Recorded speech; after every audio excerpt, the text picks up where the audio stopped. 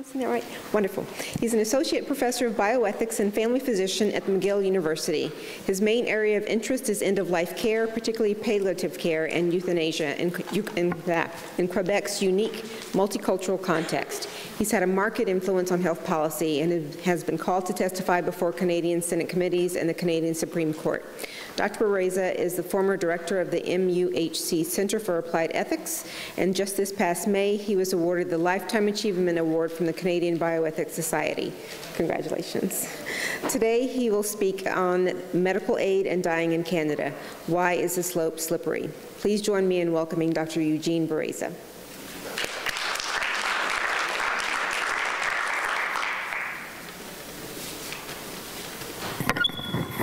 Good afternoon, everybody. Mark, so I realize this is the first talk I'm giving since I graduated as a fellow 29 years ago, which is the reason it's the first time I have the opportunity to really publicly acknowledge just how incredibly and profoundly grateful I am for the opportunity you gave me. There's just no way I would have had the career I have and had if it wasn't for the opportunity you gave me. And beyond that, Barbara and Malika and I, we know that our lives would not have been the same without the opportunities you gave me. And I'd also like to thank and acknowledge the MacLean family. So even though I haven't had the benefit of meeting the current generation, so to speak, Barbara and I fondly recall those wonderful chats we'd have with Dorothy MacLean in those early days. So thank you very much. So my talk today is on made in Canada and why is the slope slippery. I always start with the conclusion. So if there is a slippery slope, and obviously that depends on your point of view on this controversial topic, maybe it's not why we think it is. And because I haven't really talked to you for 29 years, I'd ask your indulgence for another 2 minutes of kind of introduction to set the stage. So my career for 3 decades has been at McGill, and I'm not sure all of you would know, but McGill is the home of Sir William Osler. William Osler was a graduate of McGill, and he was an attending physician in medicine and a professor of medicine at McGill. And McGill Faculty of Medicine actually still has his library. And here you see his actual desk, and typically medical students in their first year are keen to work at it, and I've had the opportunity to actually sit there and study medicine at Sir William's desk. But it wasn't just Sir William that was famous at McGill. These are just a few of the hundreds of famous McGillians. Wilder Penfield, most people would be aware of at the Neuro, who taught me, not taught me, but said the same thing that Mark taught me 30 years ago, and that was, if you're not doing, teaching, and developing new ideas at the very same act, you're wasting your time. So that was a high bar to reach. Ron Malzak with his theory on pain, which revolutionized pain approach. Balfour Mount, who was the pioneer for palliative care in North America. Dr. Phil Gold, who was the co-discoverer of the CEA antigen. Charles Taylor, the preeminent philosopher. Dr. Milner, who at 101 still walks up Mount Royal every single day to do research and gets $1 million grants. She was recruited by Penfield and just doesn't stop. So these are truly inspiring people, which has made it wonderful to do ethics in all those places. Now, I work primarily now at the McGill University Health Center, which is the flagship tertiary quaternary care hospital system associated with McGill. And you'll see here at the top, that's the new $1.2 billion new spanking facility we had. But it also includes the Montreal General and the Montreal Neuro and other facilities. And here's a challenge for ethics we had. It's quite a comprehensive institution with a budget of close to just under $1 billion, which by Canadian standards is pretty significant. It's actually almost equivalent to the entire budget of McGill University. And so what was interesting is about 5 years ago, after I retired from being the director at the Faculty of Medicine and Ethics, I was asked to set up a new center, the Center for Applied Ethics at the hospital. And we were given the mandate to do clinical ethics, research ethics, and organizational ethics. And I'm proud to say that in the 5 years we've been in existence, I'm pretty confident we've become the largest hospital-based applied ethics center in the country, with a staff of 15. And we did that at a time where we had draconian budget cuts of over $50 million a year. And this is all publicly funded. It's hard funded. This is not through grants. So we review over 800 clinical trials a year, over 100 clinical consults, I'm very proud of the fact that at the senior organizational level, that means, you know, the 15, 20 people who make decisions about this place, the director of ethics is at that table as one of those voting members. So I'm telling you all this because if it wasn't for Mark Siegler, honestly, that wouldn't be there. So again, thank you very much, Mark, for setting that up for us. Mark's influence, as you know, goes well beyond the United States. Some quick claimers and qualifiers and disclaimers. This happens to me often when I give a talk like this. Just yesterday, one of my close colleagues said, "Oh, so you're up here to talk to us about how you kill people in Canada." I'm sure it was said in jest, but just to set the record straight, I've never euthanized anybody, and nor do I intend to. And I'm not actually here to debate the morality of pros and cons. That's been done plenty of times. I'm not here to advocate for a position. I just thought you might find it interesting to see the social evolution would happen so dramatically and so quickly just north of the border. And just look at the perspective of that. In particular, I want to bring it back to the end, ultimately, of how it affects what I came to Chicago to learn about, the doctor-patient relationship. That's what I want to look at. Quebec has always been kind of a unique social laboratory, so I'm not sure how much we can generalize for this. And we have many microcultures within this distinct society. The other thing I should say is that while I'm a commissioner on the Quebec End of Life Commission, I do not in any way stand here representing the commission. Right? These are my own views. The mandate of the commission, and this is the only jurisdiction in Canada that has this authority, is to retroactively review every single case of medical aid in dying. And then, based on our experience, reviewing literally thousands of cases over the years, make recommendations for legislative change. So that's quite a mandate. So here's the outline of my talk. I'll very quickly give you a brief historical evolution of the laws in Quebec and the rest of Canada. You'll see there are two very distinct legal approaches. Then I'll give you some interesting data. The one good thing about the Commission, among others, is we have this rich source of data that can tell us quite a bit about what's happening and why. But ultimately, I want to look at the challenges and pitfalls and the effects on the relationship. So here's a brief historical timeline. When I was starting out as a medical student, even then the Law Reform Commission of Canada said, let's never decriminalize or legalize physician-assisted death. That was 83. By 1991, it was only 1991 that we had the Right to Die Society created in Victoria, BC. And many of you may have heard of the Sue Rodriguez case, the woman with ALS who was challenging this, went all the way to the Supreme Court. She had her key proponent being a member of Parliament, and she lost at the Supreme Court of Canada in 1993 by a vote of 5-4. Jump one decade later, and suddenly, boom, within 4 years, we go from being in prison for 14 years to it's now legal if you're a physician. So in 2012, the British Columbia Supreme Court declares that the laws against assisted death are unconstitutional. I had the privilege of being an expert witness in that Supreme Court decision as an ethicist. In 2014, the Quebec National Assembly passes the bill. The vote is 94-22, saying, yes, it's legal, we should do it. A year later, the Supreme Court of Canada also strikes down the criminal code as being unconstitutional, 9-0, unanimous. And then in June 2016, the Supreme Court gave the Parliament 1 year to actually come out with the laws to fix it. So Parliament finally voted it in by a vote of 172 to 137, and Senate passed it later by a vote of 44 to 28. So very briefly, the Quebec framework, and here you have to understand, this is going to shock some of you. The Quebec laws are based on medical aid in dying, and by the way, we don't use the word euthanasia, as a health act. It's not about the criminal code. It's not about killing or suicide. It's a health act. So look at that. The definition is it means care. And you can imagine right away the physicians, the pushback from physicians saying, who is a Quebec legislator to determine what the scope of medical care is? Surely that's for the profession of medicine to dictate. But no, this is the first time historically that it was the government that dictated what the scope of medical care is, and they included medical aid in dying as a medical act, and therefore immune from the criminal justice system. Interestingly, when that bill passed in the Quebec legislature, our premier was a neurosurgeon, our Minister of Health was a radiologist, and the Minister of Education was a family physician. So 3 key portfolios in the government at the time that that passed were physicians. Just a point of interest. Here are the eligibility criteria. You can see there's nothing particularly striking there. You have to be a card-carrying Quebecer. The only reason we put that in there is to minimize medical tourism. We certainly didn't want to have it a reverse where everybody from Toronto would be going on the 401 to Montreal. It's usually the other way around. And so the rest are pretty standard, but I draw your attention to the last criterion.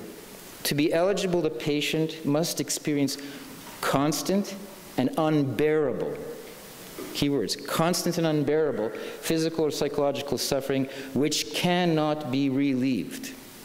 And then here's the kicker, in a manner the patient deems intolerable. So let's go back to the doctor-patient relationship.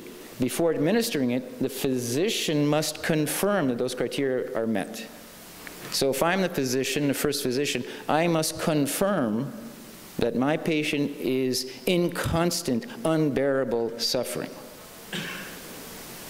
And the second physician has to confirm that as well. The process, private room, you cannot delegate this act. The physician has to do it, has to be in the room for the duration, and on the death certificate you cannot put died from medical aid in dying. It has to be the underlying cause of death. Then you have to fill out forms, so because of the processing this properly. Now, Quebec, we have a history and a tradition of bureaucracy. We love our bureaucracy. We believe we can fix the world through bureaucracy, and so there are forms. So these are among several of the forms a physician has to fill out with the team to process this. And I'm not sure about the following statement, but I'm pretty sure that people ask, well, do you actually get paid? Because it's fee-for-service, right? Do you get paid for medical aid in dying with the patient? And I think the answer was, no, that would be a bit crass. We'll pay you for filling out the forms, which probably takes more time. So now the federal framework is completely different. This comes under the Ministry of Justice. It's not a health issue. So the criminal code basically said that anybody who helps anybody commit suicide or cancels them is eligible for 14 years in jail. So again, Sue Rodriguez appealed this, lost 5-4, and then Kate Carter and Ms. Taylor, again, 2 patients with neurodegenerative diseases appealed. This is the case I was involved with, and all the way to the Supreme Court, 9-0, struck down as unconstitutional, based on a violation of Section 7 and 15 of our Charter of Rights and Freedoms. Now, here's the basic distinctions between the federal and the provincial. The kicker here is, a physician in Quebec, you have to stick to both, because Quebec is still part of Canada. Now, there's one glaring error on this slide, and that's that first line. It should be reversed. So in the federal system, it's just not criminal. So if you do it, you can't be prosecuted. Whereas in Quebec, it's what we call a positive legal right. If the patient asks for it and is eligible, we are obliged to provide it. You have to legally provide it. In the rest of Canada, both physicians and nurses can do it. In Quebec, only physicians. In the rest of Canada, you can also do assisted suicide. In Quebec, we only believe in doing the direct act injecting. So now I'm going to very briefly go through some of the data we have through the Commission. This was a report that was submitted covering the first approximately 3 years of the existence of the law. And again, most of this won't be really news to you, but interesting facts. So here you see the number of medical aid in dying cases over the last 3 years, and you can see the significant rise. This is per trimester, per every 3 months. This is the percentage of medical aid in dying deaths of all deaths. And you can see that's also a significant rise. Here's the age distribution. So you can see basically from 60 to 80 is the peak of patients receiving it. Primarily almost 80% cancer, then neurodegenerative diseases following way below that. And here's the prognosis data. Basically, the laws basically say it has to be within a year of death. How you measure that is, of course, tricky, but you can see most of them are within 3 to 6 months of dying. The suffering, and this is all part of the form data we have, is that most of the suffering, 89%, is considered both physical and psychological suffering. close to 67% happens in hospital settings, 20% at home. This one was the one that made me sit up and watch. Of the proportion of those that were not given medical aid in dying who asked for it, why were they not given? What criteria they did not meet?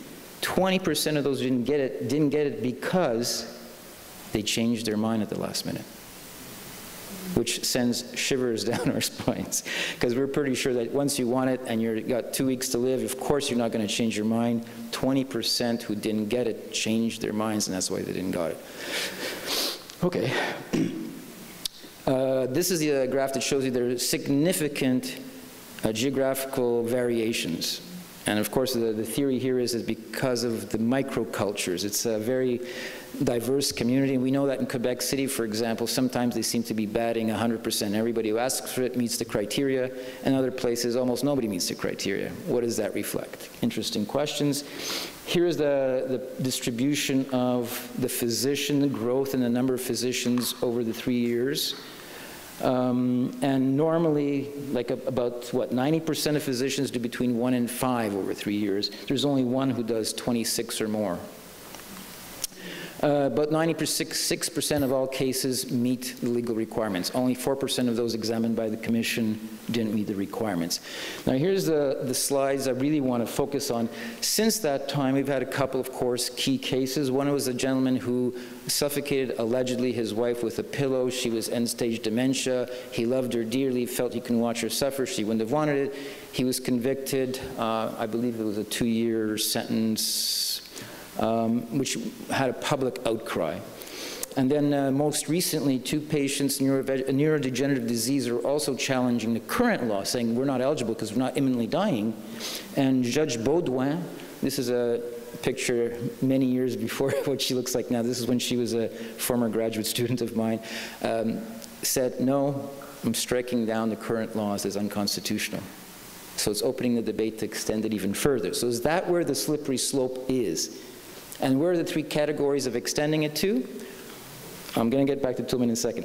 The 3 categories where we're worried about slippery slope are extending it to the incompetent adult, those who have a primary psychiatric diagnosis, and minors, 18 and under. And everybody saying, oh my God, slippery slope. Is that the slippery slope? And I'm not sure that's where the slippery slope is. And I go back to what I learned from Mark and Stephen in the good old days, and balancing these things when it comes to the individual patient in front of us. So here are my personal takes on the challenges we faced. And when I go to the commission to review cases, we review about 90 cases a day. It's an extraordinarily depressing day. Defining the end of life is tricky.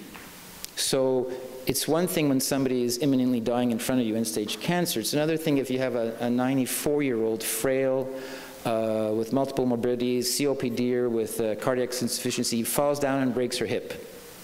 We all know she's not going to walk out of the hospital alive, not in Montreal.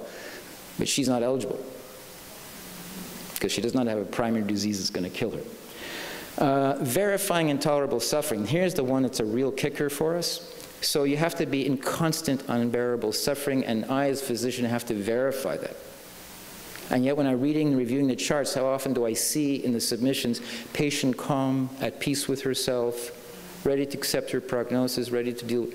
This does not sound to me like somebody who's in extreme anguish. We see these people. You pop by in the evening, they're watching TV, they're watching Oprah, they're playing cards with their families. So how does that work? Well, the answer is it's intolerable by their standards of what intolerable means. And that's why I'm wondering, what about the doctor-patient relationship in bridging that? There are new death rituals. First time a colleague of mine did do this, he said, I showed up, my hand was shaking, was the first time, and then I looked around and there were 14 people in the room. Because it became ritual. The whole family wanted to be there to witness the passing, which was appropriate, but he wasn't ready for that. And what does that mean? I'm going to skip through these for the interest of time. Human resources, right? They're not exactly lining up around the block to do this.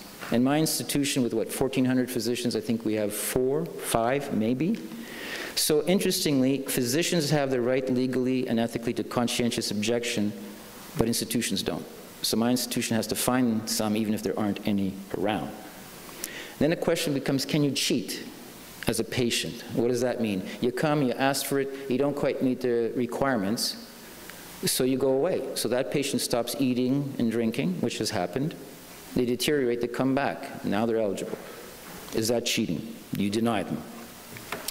I'm going to skip the next ones and go to the last few slides of individual cases. These are heartbreaking cases. One individual who lived in our long-term care facility on a ventilator actually asked for medical aid in dying and got it because he was so anxious about the lack of quality of care he was receiving in our hospital.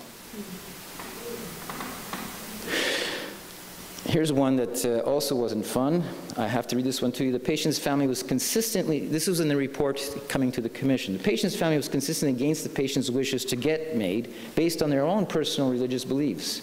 The relatives were healthcare professionals who sought a legal opinion to stop the patient getting this. They invoked their own local cleric to try to convince the patient not to do this. And in particular, the family felt that the quotes, the patient was not suffering enough to meet the criteria. And the last case I'll leave you with, and I'll translate this from the original French. This is the only bright note on the scene after a day of 90 cases. A patient who was asked by her 7-year-old daughter, and this is a patient who's about to receive medical aid in dying, the daughter asked, "Mom, when you die, can you please send me a message from the other side? Send me a unicorn and a rainbow." And the mom received medical aid in dying, and as the family left the institution, what was waiting for them right in front of the institution was a double rainbow. And so obviously that affected the child and everybody else. So on that note, I really appreciate the opportunity of coming to speak to you, and I can't thank you all enough, including Anna, for being a support for us all these 3 decades. Thank you very much.